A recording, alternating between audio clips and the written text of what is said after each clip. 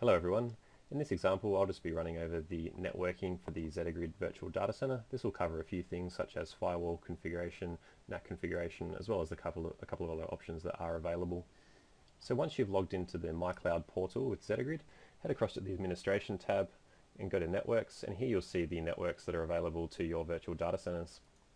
So this will either be a net external or a net internal product, and you might possibly have both in here just depending on what you've ordered. We'll go over the net external product first because that is the default provisioning option with the virtual data center.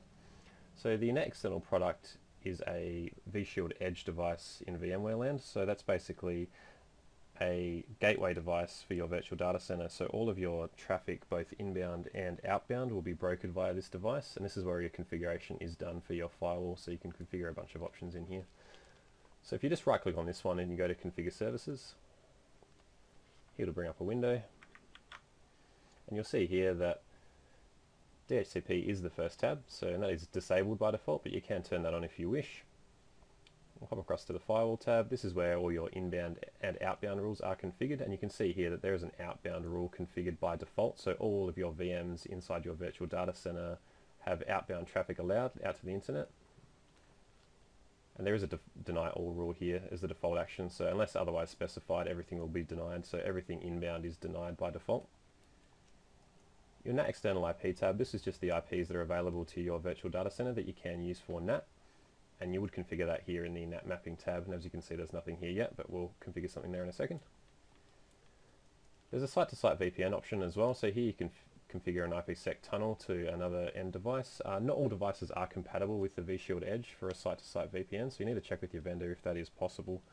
But the configuration here is quite basic. You basically just set here a pure IP address, a gateway, a mask, and then a shared secret as well.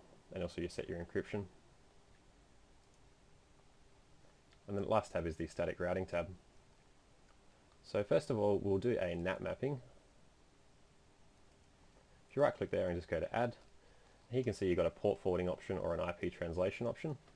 So the IP translation will basically forward all ports from an external IP you specify to an internal IP, but in this case we'll do a port forward, so we'll do a specific port. So here you just select your external IP from the drop down.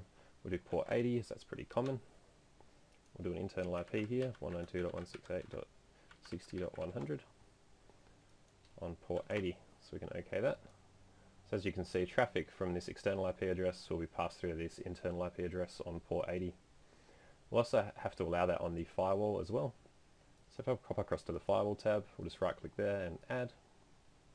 Name, we'll just call that one HTTP. Source IP we'll do a star, so coming from anywhere. Source port, also star as well, so it can be any port. And destination IP we'll do 192.168.60.100. And the destination port as 80. We want that as TCP and also allowed, and we'll enable that one. So click OK there. You can see there it's added our rule in at the top. So if you go OK, you'll see that that updates the network here. And once that's done, your rule will be active and you'll be able to use HTTP on that external IP address. So the other product that we have in the virtual data center is the net internal product. So this is a VLAN that you can connect to another firewall or edge device. So this isn't a vShield Edge, so this one actually gives you internet access by default. You need to connect this up either to a vRTA, which ZettaGrid offers, which I've gone through in other tutorials, and or you can deploy your own firewall device. So if you have something that you're comfortable with, either a hardware or software appliance, basically that can sit in front of vCloud and you can connect this net internal VLAN to it. So all of your VMs will sit on this VLAN, and then that'll be connected to the inside of your gateway device. So it just gives you a bit more flexibility. If you don't want to use the vShield Edge product, there is other options there as well. Alright, thanks for listening to this tutorial, and I will continue with some more.